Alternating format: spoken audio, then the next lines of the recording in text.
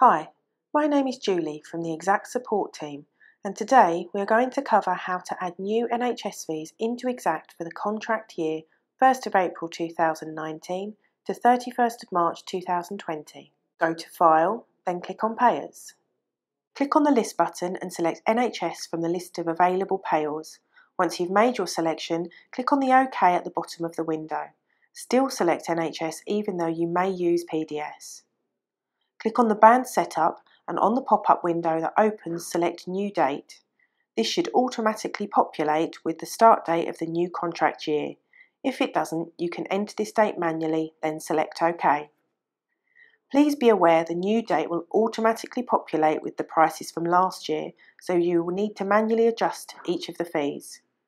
To adjust the fees, you'll need to double-click on each of the bands in the windows shown.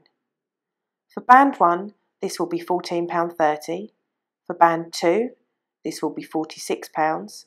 For Band 3, the price will be £199.10. Exam, ortho assessment and urgent treatment are priced at the same as Band 1. This will be £14.30. Ortho 18 and over will be the same as Band 3 at £199.10.